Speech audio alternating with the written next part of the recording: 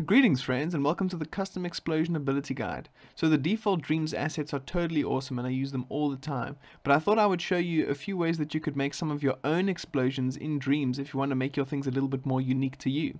So there's three kinds of explosions that I've figured out.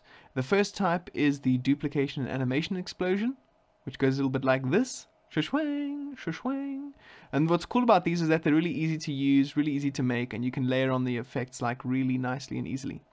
Next we've got the duplication and spread, and these ones have a bit more like cartoony vibes. And I like to use like words or symbols for these ones, and it creates a nice like spread explosion. Yeah boy. But you don't need to use words or symbols or whatever it might be. You can make it funky patterns or anything really. Next we've got the frame by frame animation, which is the third type, and these are cool because they're the most sort of realistic looking. They've got quite an intense and detailed sort of look to them, and because you can edit individual frames, you've got a lot of control over what it really looks like. But let's get stuck in, friends. Ooh, boo, boo. Okay friends, so all of these explosions use paint strokes, and the first kind of explosion I want to show you uses a paint stroke using the duplicate and animation systems. So the first thing we're going to do is get ourselves into paint mode. Then we can choose a particular stroke if you like. You can choose a color. I'm going to go for yellow, and then I'm just going to draw something like a circle. Not like a complete circle, but kind of like a circle just missing the last bit, kind of a crescent vibe. And then I'm going to go L1 in circle to scope out, L1 in square to go into the group, or to go into its tweak menu rather. I'm going to increase the glow quite a bit. Then I'm going to go animation and increase that to something like 1000. And as you can see now, it's kind of just going crazy. I'm going to put it on pulse. And so now we can see it's doing a nice little sort of circle maneuver. And then I'm going to go duplicates. And I'm going to go all directions, rotational duplicates, all directions. So as we can see at the moment, it's going pretty crazy. You can increase the number of copies. That'll make it even more intense. And then you'll go loop and you'll turn that off. So now it'll just go swing and it'll just do sort of a back and forth, you know, kind of in and out vibe. So yeah, friends, you can also do things like increase the trail length and see how that looks, and so on and so forth. But now we're going to go into it again. And now to improve the look of our explosion, we're going to add a few embellishments by using more paint strokes. So what I like to do is once I've got my sort of round explodey bit, I like to have a like long bit that kind of just shoots out. So it's kind of just long and straight, and it takes the form of this. You know, it does a sort of, it just does like an outward explosion. I'm doing a lot of sound effects right now, but I feel like you guys know what I mean. Then you might want to do something like you create a little swirly thing in the middle of it. Whoa. And now let's see what this looks like. So there, it creates just a bit of a swirly in the middle.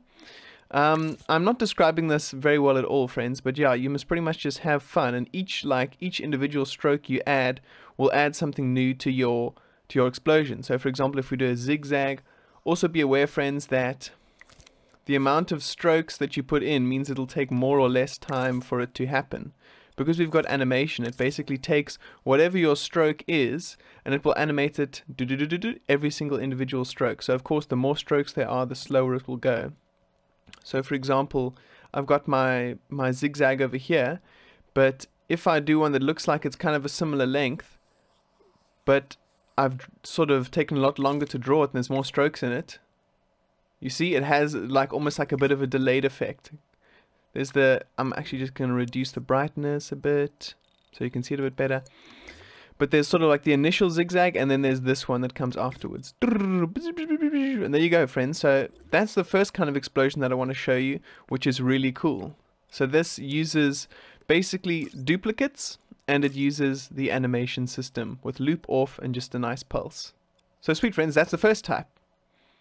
Hey friends, so the second type of explosion is what I like to call a spread explosion, and this one is cool because it doesn't use rotational duplicates. It sort of stays whatever the original thing is and just makes a bunch of copies, and it kind of explodes outwards. So it's cool because you can kind of make words and that sort of a thing. So I'm going to go into paint mode. I'm going to choose my particular fleck type. I'm going to choose my color that I want, and I'm going to do like a nice yeah. So now we've got a little yeah. We can make it a bit brighter, so it's looking cool. Then we're going to go into its duplicates, and we're going to say inside sphere, we're going to go spread 0%. You can increase the amount of copies as you desire. Then we're going to put down a timeline. So we're going to animate and put down a timeline and stamp it onto this guy with L1 and X. We stamp it so that if you emit this, the timeline sticks with it and isn't sort of not related to it. So it's important to stamp it down there. Surface snap it. Then while we've still got our little menu open, our little tweak menu open, we're going to put a keyframe here. And that's just our default one. We can leave it as is. And then we're going to put down this guy. And this guy is going to go spread 100% and opacity 0%. So now, if we play it, and we're also going to say, whoops, we're also going to say, keep changes. There we go. And now it's going to go, yeah, yeah. So it's going crazy. We can make it, if it's a little bit too quick, then we can make it, instead of 1 second, we can make it like 2 seconds. And now it goes, yeah. Yeah, and it goes crazy like that. And yeah, I just like to use it for words, but you can literally use it for like whatever. You can make it like a schwang, like a bit of a circle. Delete those words. I think that's it all. And you can have like schwang, you know what I mean? Have like a bit of a like a bit of a it just gives a bit of a different vibe. I feel like it has a bit more like cartoony vibes. Also it has kind of a bit more anime vibes, I feel like. That you can add to it. And so yeah, so this is the second type of explosion, friends. You can have it saying yeah, or you can have it a particular shape that you like. I just like it because it retains your paint strokes in a bit more of a like clear way than this one, because this one is awesome if you don't care about the particular paint strokes and you just want like a dope explosion effect. But this one is nice if you want to have like a very specific kind of paint stroke that's getting copied schwang, and is still kind of visible. Alrighty, on to the third. Okay friends, so this is the third type of explosion, which is a frame-by-frame animation. This one is really cool because you have control over like what every frame of the explosion looks like. So we're going to go modes, paint mode. I'm going to get a nice red color. I'm going to get us a straight fleck. And then I'm going to go into guides and put on surface snap. Because it's nice to use the floors just to make sure everything's sort of flat and in line and so on and so forth. Okay, cool. We're going to go frame by frame. Then we're going to draw the first frame of our explosion. So this is kind of where it starts out. You know, it might start off as just a little bit of a schwang, just a little bit of a starfish. Then we're going to go next. And now, because of the onion skin, we can see the first frame, which is cool. You know, the previous frame, and we can be like, okay, cool. If that's where the first one is, then the second one is going to be, it's going to be a little bit bigger. You know, the explosion's grown a little bit since then. That's looking cool. That's looking cool. Then we're going to go next again. We're going to go to our third frame. Wow, we're going to make it even bigger. It's going to look so sweet. The evil starfish. Then we're going to go to the next frame, and we're going to go schwang. It's even bigger still. That's very cool. You can, you know, have some fun, go a little bit crazy. Have a time. Next frame, it's going to, this is where it's at its biggest. It's crazy. Whoa. You can, of course, make as many frames as you want. The more frames you add, the slower it'll happen. The less frames, the faster. Okay, cool. And then our next one is going to be it kind of dissipating, you know what I mean? It's kind of falling apart a bit. You know, it's kind of getting a little bit thinner. Okay, cool. And then the final frame, it's literally just like, we just got some squiggles left. We just got some squiggles here and there. Just a few squiggles. Nice. Okay, cool. So as you can see, we use quite a bit of space there. But don't worry if it seems too big, because you can just make it smaller. Okay, L1 and square on the old painting again. Go to frame by frame and then go back to the first frame. And now if we loop, we're going to see this happening. Cha-cha-cha. We've got our cool explosion there, and it's actually looking very sweet. But I think we'll make it go up to 15. Or you can, you know, you can change the speed as you desire, whatever you like. I'm going to make it 15 because that's kind of the sort of shortest time. So it's kind of one frame equals one sort of a, I can't remember what it is, 13th of a second or whatever it is. Okay, cool. Then I'm going to go duplicates. And I'm going to go, I think I'll go all directions.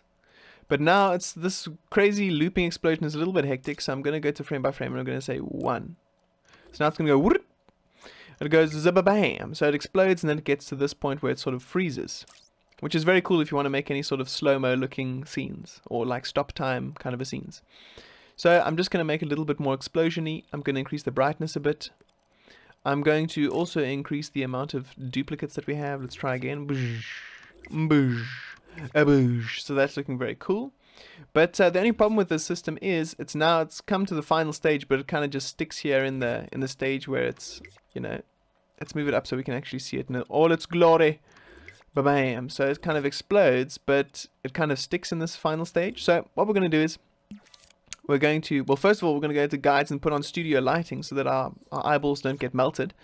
And then we're going to go animate, get ourselves a nice timeline, and then L1 and square, L1 and X, sorry, and we're going to stamp it down like that. If you're struggling to see it because of all the funkiness, you can just go show and hide and X-ray, and that'll make it so that we can go into our timeline, even if it's kind of overlapping with stuff. And then you're going to go put down a nice keyframe, and then you're going to put down another keyframe, another nice keyframe, and you're going to go, whoopsie, whoops. So we'll create a little blend there, which is nice. You can make any sort of blend, whatever you like. And I'm going to go L1 and square, stroke properties, and I'm going to go start point 100%. So when it's 100%, it's basically, it makes it vanish. And what does that ultimately mean when we have our explosion? This is what it means. It goes, and then as you can see, it kind of fades away. But it's important to also make it keep changes. And we'll reduce the size of the keyframe, of the timeline, sorry, so that it matches up with where the keyframe is. Okay, and we go, bye-bye. Bye-bye. So it explodes and it fades away quite nicely. And you've got a nice radial explosion that's looking like super crazy and awesome. And yes, friends, so that is the third kind of explosion. We've got all our explosions now. And as you can see, each of them are slightly different. This one is cool because there's, the frame by frame one is cool because there's a bit more like manipulation that you can have on it. You know, you can make it a little bit. Just remember that if you change the speed of the animation type, you might want to adjust the length of the old timeline as well. Because of course, if it's very slow, then it's going to start fading out before it's even gotten there. But if it's very fast, you know, it'll start fading at that point. And it's looking very nice indeed. Okay, sweet friends. So these are the three kinds of animation.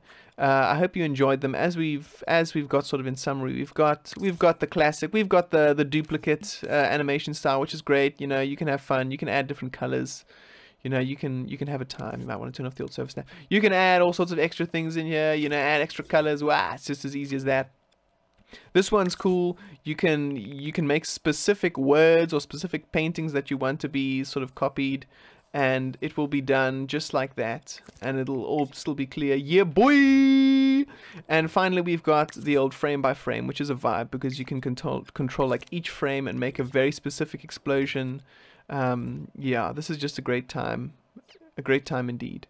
But yes, friends, so here we have the three kinds of explosion. I hope you found them useful and that you might use them in your dreams, because I know I sure do. And yes, friends, thank you for catching out this video, and I shall catch you on the flip-flop. Peace out, friends. Cheers! Hey, thanks for watching, friends. I just want to give a massive shout out to my Patreon patrons, or as I like to call them, the Mean Knights. Thank you so much, Tap Giles. Ooh, thanks so much, Tap Sensei. Whoop, whoop, whoop. And Salt Levels Max, my first patron. Aw, yeah. Friends, if you want to support your boy and get access to some bonus content, consider becoming a patron. Thanks for watching, friends. Peace out!